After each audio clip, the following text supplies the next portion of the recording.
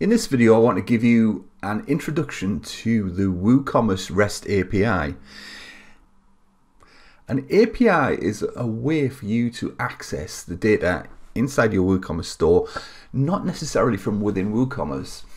So that data is exposed and it can be used in other services.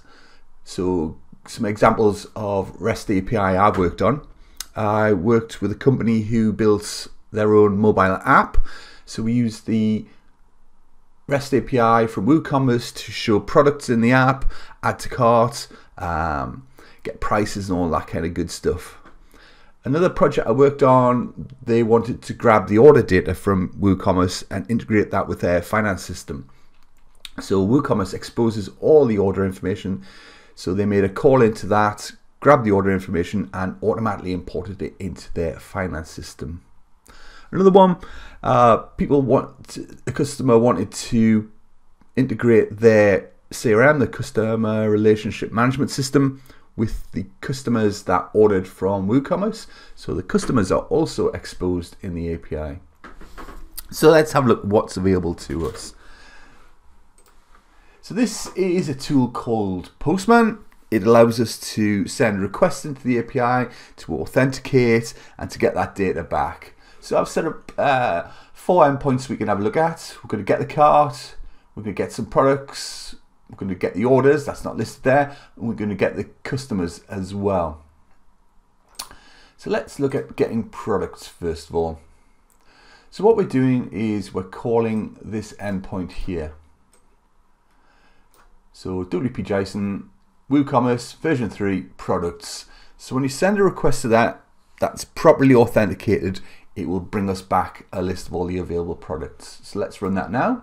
So I'm connecting to my dev site and here's my list of products. So I've got reduce WooCommerce checkout friction. Let's just go to the store so you can see what it looks like in the front end of WooCommerce. So we've got just these 10 products I created on my dev store. So one about abandoned cart recovery, social proof, upsells, and reduced checkout friction. So there's the reduced checkout friction.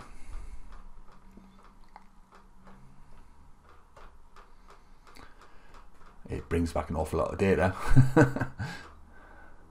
And there's the next one.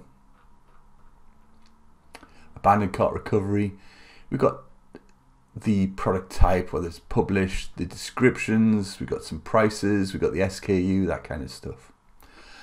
Now, to get this data, it has to be authenticated. We could send in a username or password if we wanted to, but I've used a consumer key and a consumer secret. So if we go to the back end of WooCommerce, go to settings, and then advanced, and then REST API, we can set up these keys. So that's the key I've created. The keys are in place of username and password. So obviously I'm going to revoke this key as soon as I've created this video, so you can't get in, but let's add a key. So we give it a description. We can associate that with user. So I've only got one user on this site at the minute, so it's to me, and that key then inherits my permissions on the site. So if I was a customer, I wouldn't be able to recover things like customer details, order details, that kind of stuff, but I could perhaps look at my cart and look at the product details. And then a key pair can be write only, read only, or read and write. Generate that key and I get these 2 unique key pairs. So I'll pass those in as parameters here. And the site knows that if it's got the appropriate consumer key and secret key, it's authenticated as me and returns a list of products. I can filter what I bring back, so I can pass in the SKU parameter, for example, or I can pass in the product ID and that would filter what's returned. So that should just bring me the abandoned cart, which has an SKU of AB cart, like that. So what you could use products for. Like, I think I've already mentioned it. I worked on a mobile app project, and they went to WooCommerce, grabbed all the products, and output them in the app. So let's get the customers. Again, very similar. So the URL for that is wp-json wc for WooCommerce version 3 customers. Click on send, and it brings back a list of all the customers. There's only one customer on my development site. That's me again. So there we have it there. User role is customer. Like that. Let's look at the orders now. Again, we're building up a pattern. It's very similar. So our URL is wp-json wc v3 orders. Again, passing in that consumer key.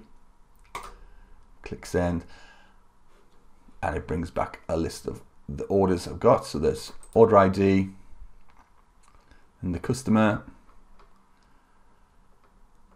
and then we should get a list of line items that were in the order. So I ordered that abandoned cart recovery product by the looks of it.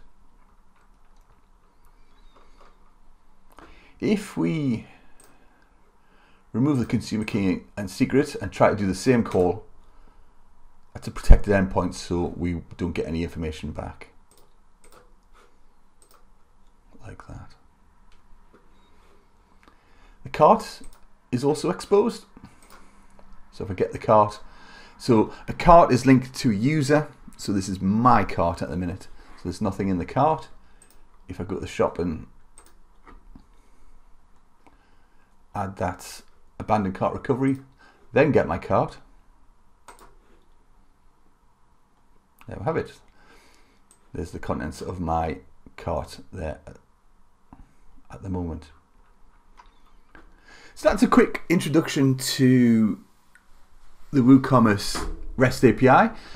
I'll send you a link to this, which documents all of the available endpoints. So we've got things we can look for: customers, coupons, customers' orders, refunds, products, variable products, product attributes, list goes on. We can get things about tax rates, shipping zones, payment gateways, etc., etc. So I'll include a link to this in the description of this video. But that's a quick overview of the WordPress API.